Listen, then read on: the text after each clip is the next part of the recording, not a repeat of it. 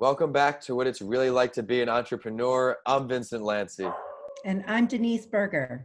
Whether you're already an entrepreneur, are looking to start your journey tomorrow, or are just someone who needs a little extra motivation to get through the day, this is the perfect podcast for you. Each week, I interview a different entrepreneur from around the globe. My goal for this podcast is to help you realize that giving up is never an option. If you missed the last episode, be sure to download it after you tune in today. If you enjoyed today's episode, please rate the show 5 stars and continue listening by subscribing. My guest on the show today is another product of networking. One of my many goals for the show is to feature entrepreneurs from as many different industries as I can in order to provide you all with a diverse selection of testimonials. You never know which story you will resonate with most. Today, we will jump into the jewelry industry with Denise Berger. Denise is both an MBA and Doctor of Education graduate and is streaming today from Los Angeles, California. Her core values are learning, well-being, connectedness, and responsibility and fun. Today's guest is an executive, advisor, board member, educator, turned entrepreneur, as she is the CEO and founder of Aliki.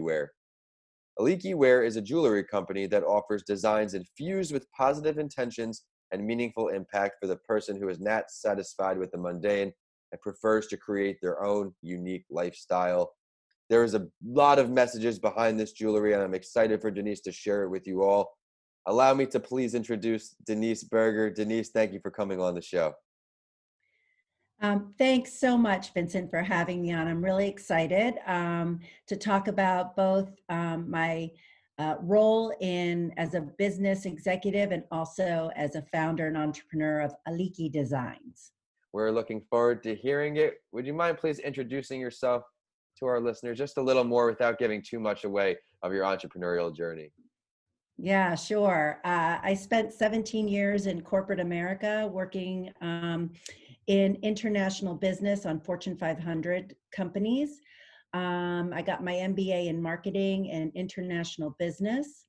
And as part of running a large global group, the part that I enjoyed the most was developing the people. That led me into getting my doctorate in education in organizational leadership and focusing on corporate social responsibility. That led me into social entrepreneurship. And now I teach at Pepperdine in the social entrepreneurship master's program, and I teach in Vanderbilt's doctoral program all around leadership and leading inclusive organizations. I have to ask, which role of all of these roles you've been in was your favorite to be a part of?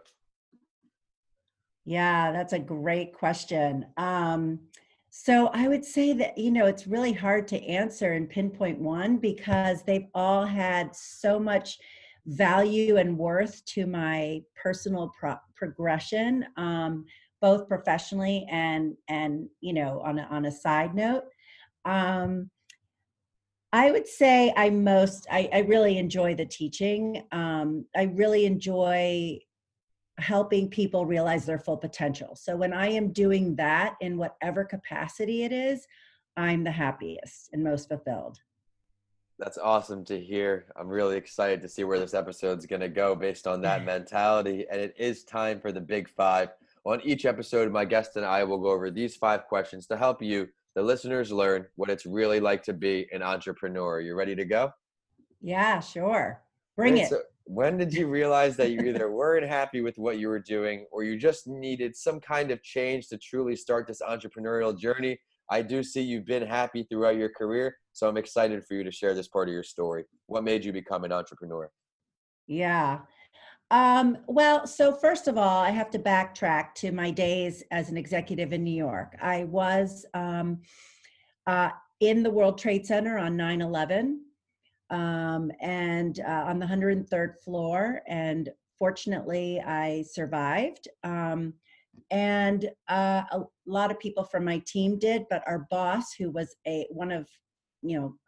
just a stellar leader, did not. And so we all kind of made a vow to ourselves that we would never let work and life get out of balance. And so Afterwards, work got out of balance for me. And it was at a time when my kids were just entering elementary school, and it was just a confluence of events that helped me to pivot away from corporate and to think about like what's next for me. In that process, I got my doctorate. And then after my doctorate, I found myself with nothing to do. and again, work and life were out of balance on the other side of the scale, right?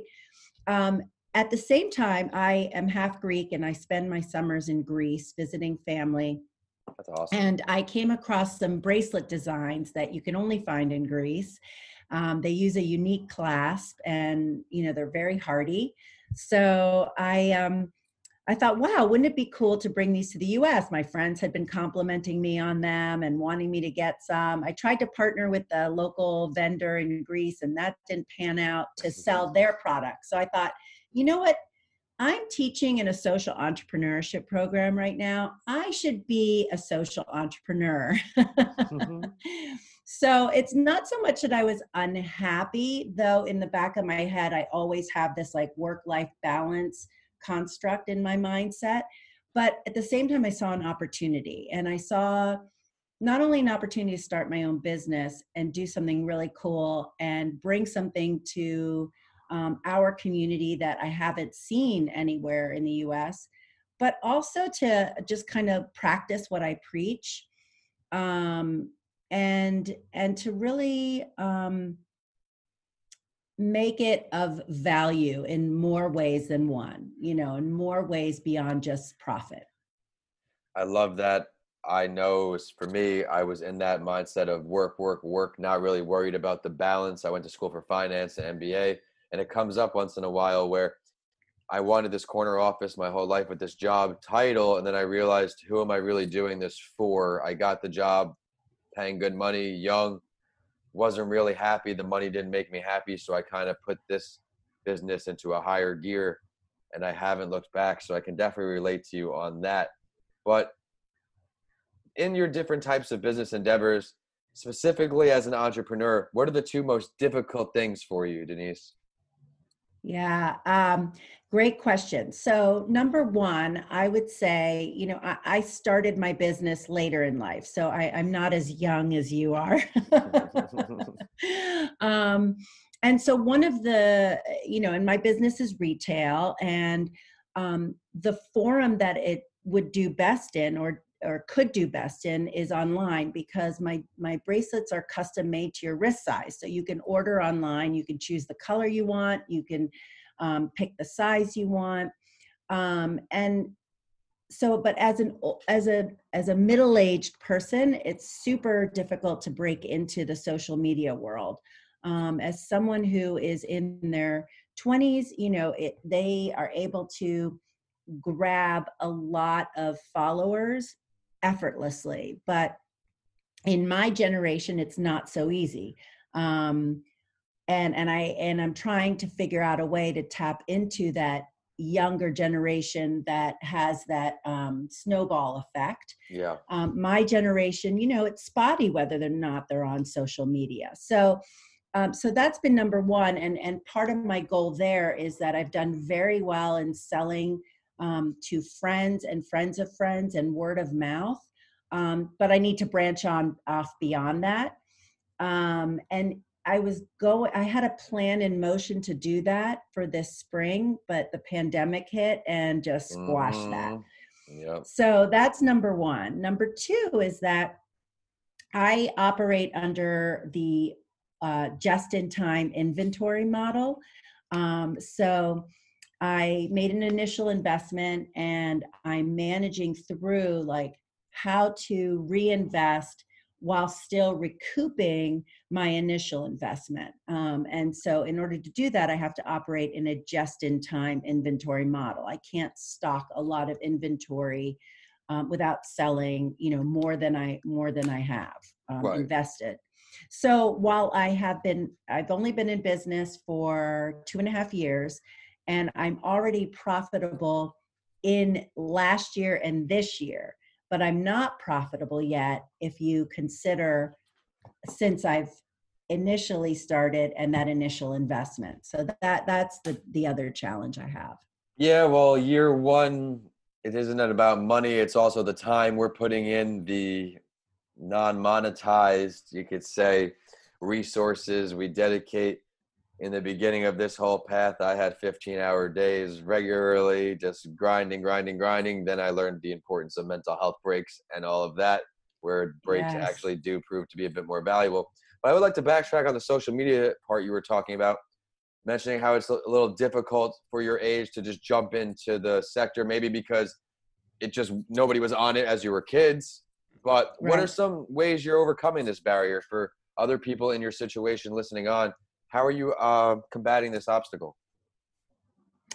Well, like I said, the pandemic made me kind of pause for a minute, but Yeah, I have intentions to tap into my, not necessarily my kids, because I don't want them to be sort of responsible for hawking my business, right, and right, right, right. feels a little self-serving.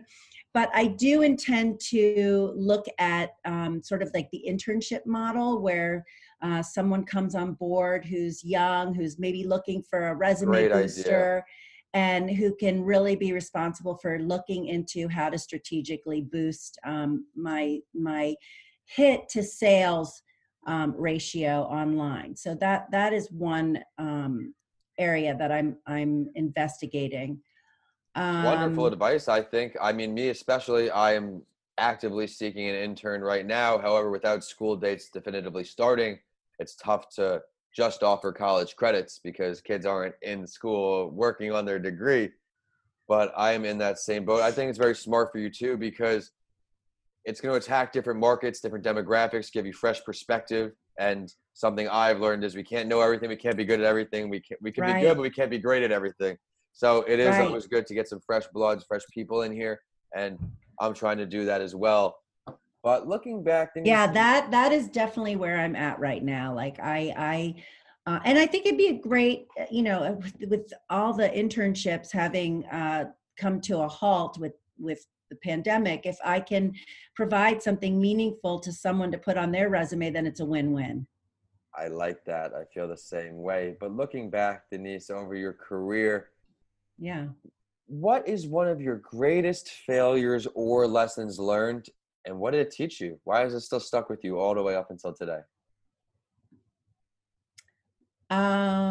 So I probably had a lot of failures and I've learned and grown the most from them. And Yep. uh, part of that process is accepting how much learning can happen in failure, um, and recognizing its value.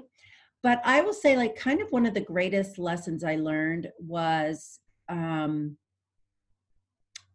probably the act of learning. And what I mean is that, like, so for this business that I started, I have done everything A to Z. I figured out how to make the bracelets. I figured out how to source the material both from LA and Greece. I figured out how to build the website. I figured out how to, um, market myself on social media with fun pictures and the hashtags and all of that.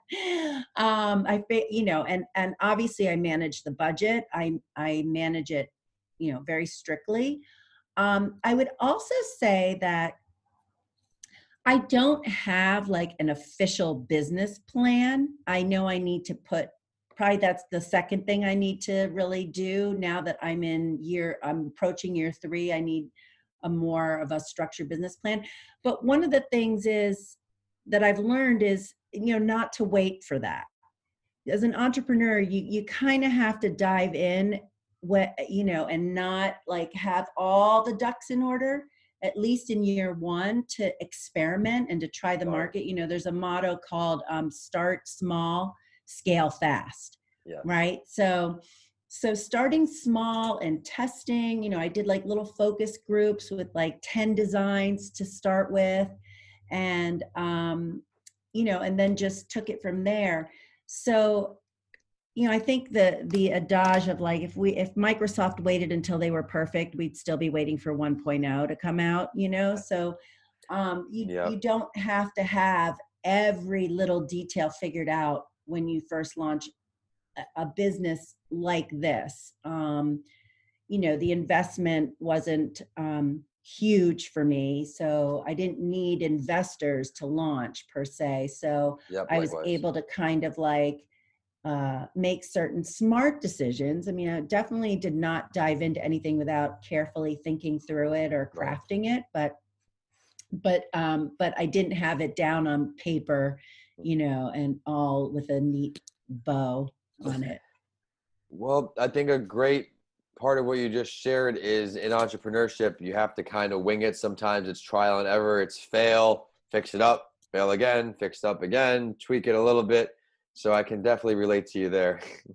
Yeah, and you know what, Vincent, I think that I learned the act of learning through my doctorate. I really it was very interesting because I went into my doctorate and I had an MBA, and people came to the doctorate from 3 different disciplines: business, psychology, or education. The psychology folks knew how to write in academic format. The business folks knew how to do a really good PowerPoint presentation, and we each had to learn that craft in that doctorate, and it was one of the hardest challenges I've taken on. But when I finished my doctorate, and I loved my dissertation, my committee loved my dissertation, the findings are still relevant today. um, I know that no matter what I do now, if I don't know how to do it, I know I can figure it out. Like, I have confidence in myself that I know I can figure out anything. Yeah, I can relate a little bit. When I went for my MBA, that's where I really loved learning. I liked the act of learning. I was always a career student, I feel, but once that learning took place, if it were free, I'd continue on more and more. So, Yeah, no kidding. Me too. Me too. And it did click in for me too at the graduate level. I mean, I would not say that I was tapped into the art of learning in college or earlier. I was tapped into the art of memorization. yeah, and that's the truth too. I realize now why I didn't perform as well in certain areas because I was trying to memorize it rather than learning the process, which would have kind of unraveled it all. But it's really funny to hear you say that. But Denise, we both love learning. If you could learn and have a conversation from any entrepreneur, dead or alive, who are you picking? So many good choices, but I would have to land on, this is going to sound a little weird. Um, William Levere, the founder of Unilever. Okay. He founded, yeah, obviously Unilever, starting off with a soap to popularize cleanliness and hygiene in England.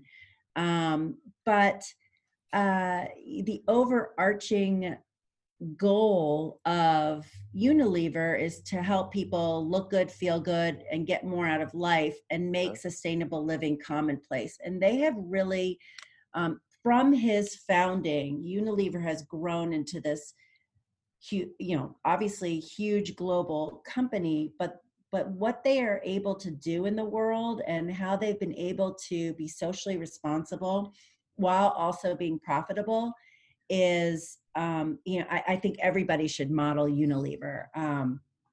I love the story that is highlighted in the book, The Fortune at the Bottom of the Pyramid.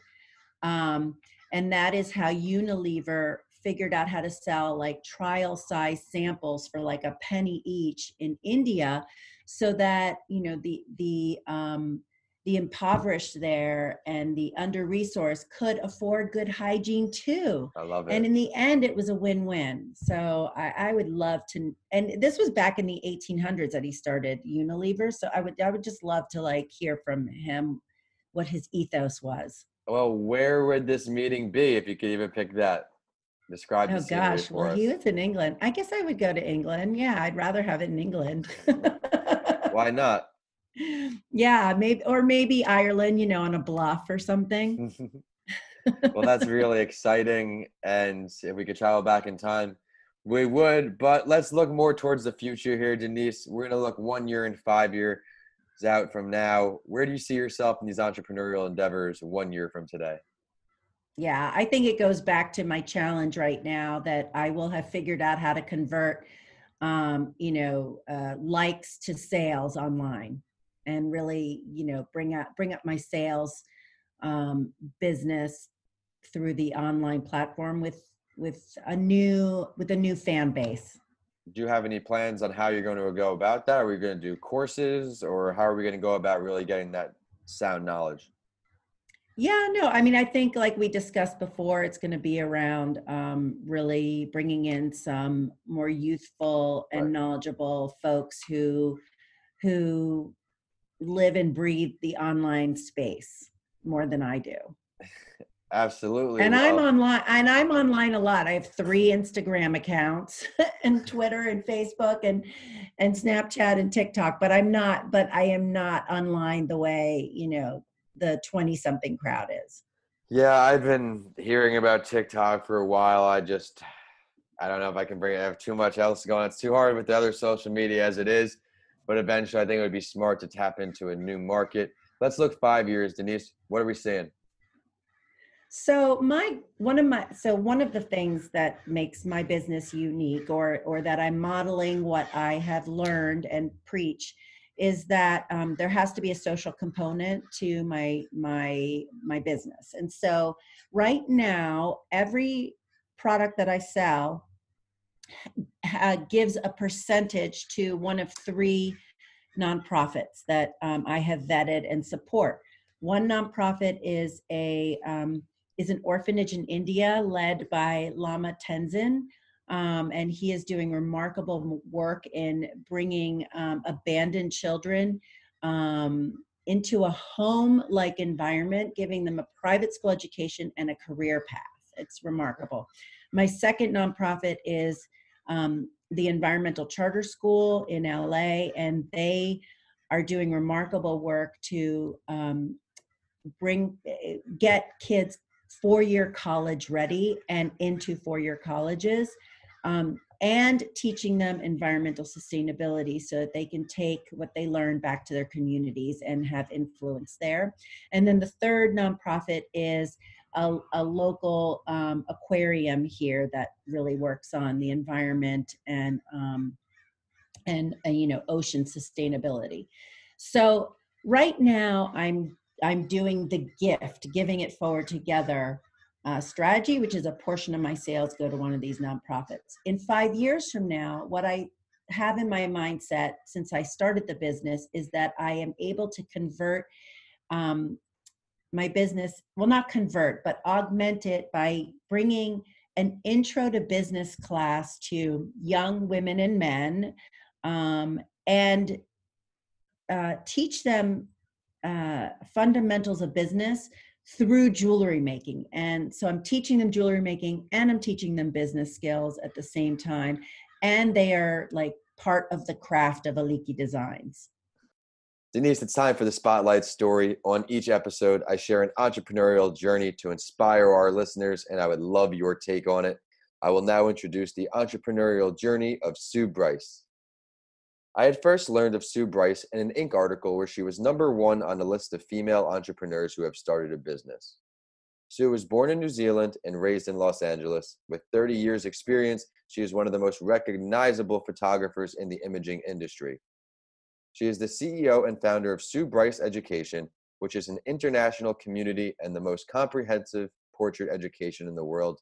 But I would like to share some quotes I found from her that are really inspiring. My path to self-employment seemed to me a natural evolution, but it wasn't based on a great desire to build a business. Rather, it was born out of necessity. After 13 years mastering my craft, I was still an employee and I simply had reached a ceiling of how much money I could earn in my career. After the initial fear and hurdles, the learning curve is so great I came very close to failure.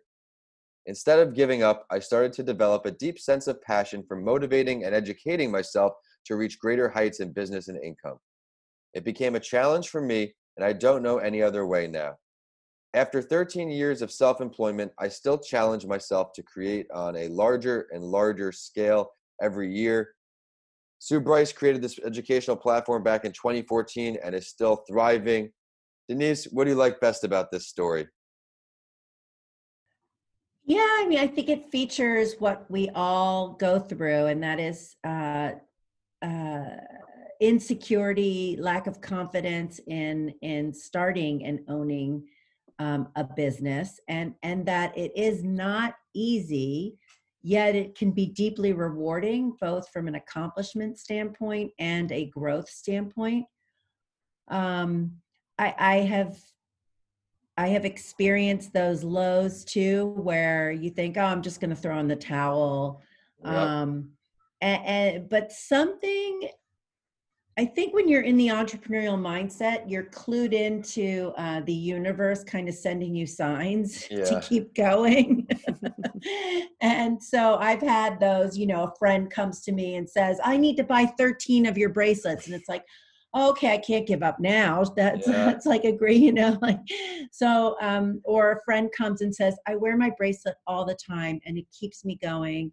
It gives me the strength. It Love gives it. me the courage." Or someone else said to me, a guy who was wearing my bracelet in New Zealand said, "A friend of mine really needed some courage. And the bracelet he was wearing represents courage. Every bracelet I have has a special meaning."